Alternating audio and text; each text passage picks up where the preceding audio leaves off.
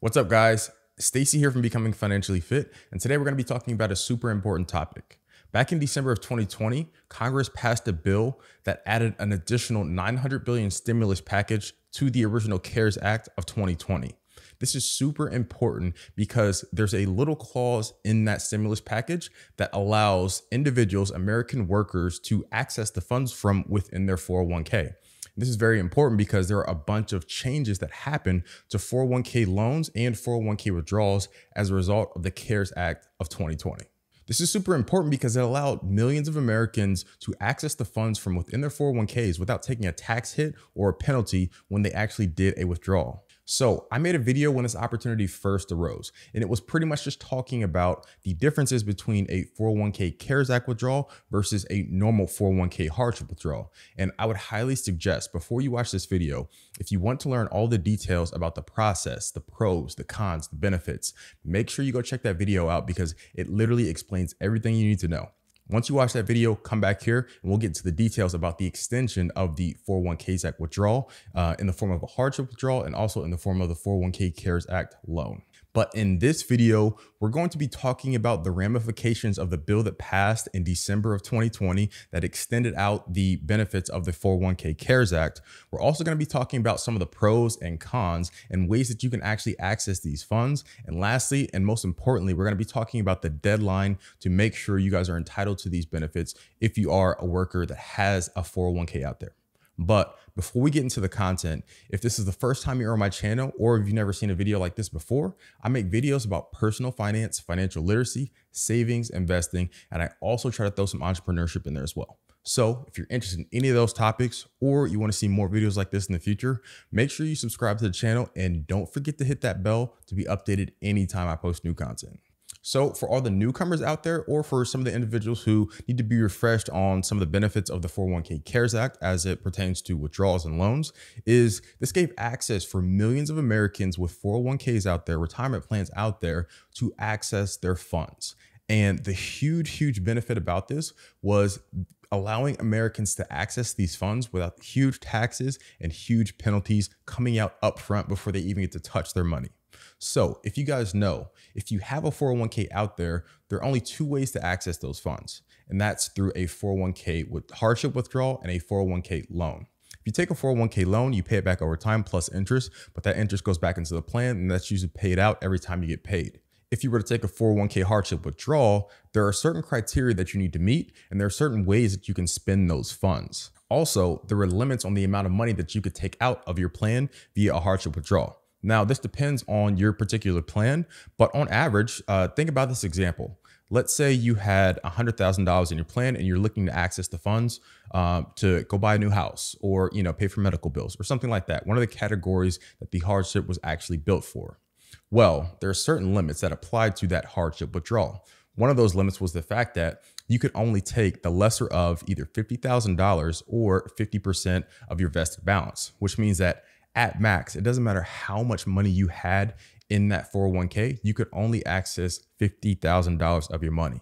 On top of that, you'd be hit with a 20% tax and a 10% penalty.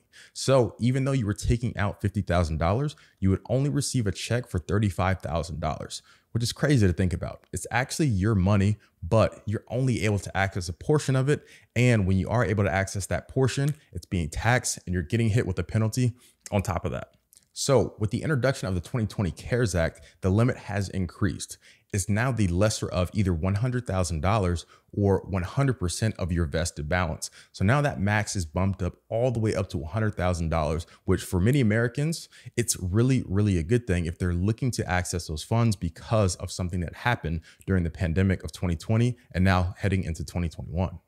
One other thing I should note about the passing of the CARES Act is the fact that these funds, when you withdraw them, you can use them for anything you want. Previously in the past with the normal hardship withdrawal, you could only use the funds for very specific things, whether that was college expenses or buying a new primary residence or doing rehab or repairs on your primary residence, funeral expenses. There are certain things that you could spend that money on and you would have to submit paperwork and file receipts for that. But now with the introduction of the 2020 CARES Act and now the extension of that CARES Act, if you withdraw funds from your retirement, like I said, you can draw up to either $100,000, the lesser of $100,000, or 100% of your vested balance. And these funds can be used for anything you see fit. So now we're going to get into the eligibility list. And this is super important. You can't access the benefits of the 401k CARES Act as they pertain to hardship withdrawals and loans if you don't meet one of these criteria. So let's go through them.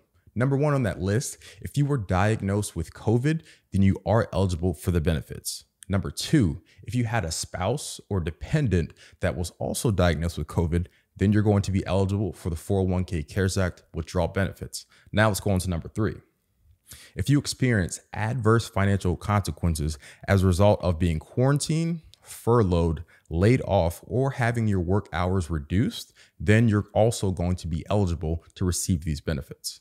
Now, before we go into the last two items on the list of eligibility, I want to ask you guys a question. Drop a comment below if you have actually accessed the benefits of the 401k CARES Act and have been eligible to use your funds. And if you're able to access the funds, let me know what you actually use them for. If they were, used to invest in a business, get an investment property, or just let me know. Drop a comment below and let me know. But let's go into number four. So the number four piece of eligibility on this list is if you were unable to work due to the lack of being able to get childcare. Obviously, we all know during the pandemic, just about every single business was closed. And because of that, that included daycares or schools or childcare centers. So if you had to miss work and stay home because of the fact that you could not find childcare, then you're going to be eligible for the 401k CARES Act withdrawal benefits. Now, the fifth and final item, you experience adverse financial consequences as a result of closing or reducing hours of a business that you own or operate. So this could be in the form of a small business owner. If you had a business and you either had to close it down because of the pandemic, or you had to reduce your work hours because you could only be open for a certain amount of time, or you had to close for an extended period of time because your city was closed, then you're going to be eligible for the benefits of the 401k CARES Act program. So now we're going to get into one of the most important things throughout this entire video. When is the deadline to actually submit your claim to receive these benefits from your 401k plan? The deadline is June 25th of 2021. So that extends it about 6 months, a little under 6 months, but it gives individuals who were not able to access the funds in 2020 from March 27th when the act initially passed up until December 31st. It gives you another 6 months to use these benefits if you so choose to. And now that we have all of our bases covered, I'm going to talk at a high level about your two options, and that's the loan versus the withdrawal. Now, I made a video that talks about all the details about the loan and the withdrawal, what you should do, what you shouldn't do, some of the pros, some of the cons, the consequences of both options. But if you want to check that out and see every single detail that was in the plan, make sure you check out the video link in the description. Like I said, it goes through all the details, but this is just going to be a high level overview about the options. And we'll talk about, how you can access them and use them and utilize them for your particular situation. So the main difference between the loan and the withdrawal is the fact that the loan is paid back over time. You pay it back every time you get paid. A little portion is taken out of your check, and this is predetermined when you first actually take out the loan. So let's say you take out $5,000 and you can set your time frame over, the course of 60 months. You might be paying maybe, $50 a month until that loan is paid. You can always pay it off early if you want to, but is it going to be taken out of your check every time until that loan is paid off? Another important thing to note is if you leave that employer, then if you cannot pay the loan back immediately or over the course of time and continually paying that, then you're going to take a tax hit. So that's important to note. I want everybody to be aware of that. If you do leave your job while the loan is outstanding, you might be liable for taxes on the funds that you took out. Now let's go to withdrawal. So with the CARES Act withdrawal, you're able to withdraw either $100,000, the lesser of $100,000, or 100% of your vested balance. And talking about your vested balance, that's the funds that are 100% vested in your 401k account. You can see this in your plan, so I would highly suggest you go check that out to see which one you're eligible for. With the withdrawal, you don't have to pay it back. You get all the money up front. There's no taxes taken out. But I want to be 100% clear on this. You will have to pay the taxes the next time you file your tax return. So even though you don't have to pay the 20% tax up front, you will have to pay that back the next time you file your taxes. So just be aware of that. Also, one benefit that the CARES Act enabled was the fact that you no longer have to pay a 10% penalty. And this penalty was put in place to ensure that individuals were saving for the long term for their retirement. And it was just something that deterred individuals from taking money out of their 401k through the form of a withdrawal. But now, because individuals are able for the benefits under the 401k CARES Act, there's no more 10% penalty. So you're going to be saving some money if you do decide to take money out of your 401k. One other cool thing that was implemented as a result of the CARES Act was the fact that even though your withdrawal is being taken out, in the past, you weren't able to pay it back. It was just funds that were completely taken out of your 401k, and you would then have to replenish them on a biweekly basis or however your plan does it when you're putting funds back in. But now with the CARES Act, you're able to actually replenish the funds into your account. And like I said, all the details are going to be down in the description below in the video I created that gives you an idea about what's your timeline on paying back the funds, to not ensue taxes. How do you do that and everything like that? There's a lot of things that you can do to make sure you don't pay taxes when you're taking out with the withdrawal as a result of the CARES Act. And if you guys want to check that out, just make sure you go watch the video down in the description. So now, this wouldn't be a full and concise video without giving you guys the consequences of taking money out of your 401k.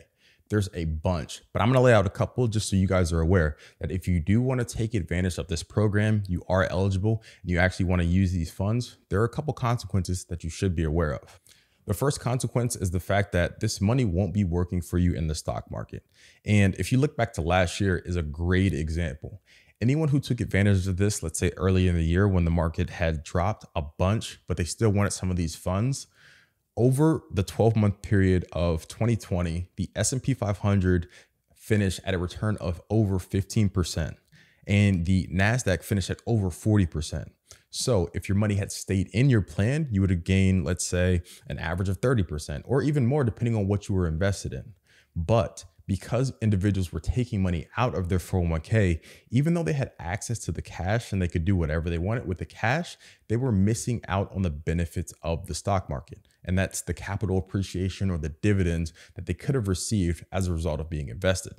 That's an important thing to note because this essentially allows you to take money away from your 401k plan. But a 401k plan was made for a reason. It's made to have funds set aside that are building and growing through compound interest over time for the course of 20, 30, maybe even 40 years. So when you get to retirement, you have funds, a nice little nest egg set aside that you don't have to worry about what you're doing. But anytime you take money out of your 401k, then you're taking money from your future self to pay for your current needs. And so when you get to retirement, if you continuously take money out of your 401k, you're not going to be able to meet the needs of retirement. So you might not be able to retire as early as you want or as early as you need to. But I just wanted to give you guys a quick heads up about the extension. I want to make sure everybody knows about it. So if you do want to take advantage of these benefits and you meet one of the criteria and you are eligible, you have all the information you need. I try to put these out as informational only. And like I said, I gave you guys the pros and I also gave you guys the cons and the consequences of taking money out of your 401k. But if you guys have any questions, there are a bunch of questions on the last video that I made about this. Drop a comment below and I'll try to answer any questions that you guys have on this, whether that's how, to determine if you're eligible, how to deal with your plan administrator, anything like that. If you guys have any questions, drop a comment and let me know and I'll try to get back to you. But if you got some value out of this content, make sure you give this video a like, and I would really appreciate it if you guys subscribe to the channel so you can check out other videos I do like this in the future. Like I said, my channel is about personal finance, financial literacy, savings, investing, and I also try to throw some entrepreneurship in there as well. And if I see things like this in the future that will benefit masses and many Americans who have financial instruments like a 401k plan, then I'm going to put that information out there. So I hope you guys got some value out of this and see you in the next one.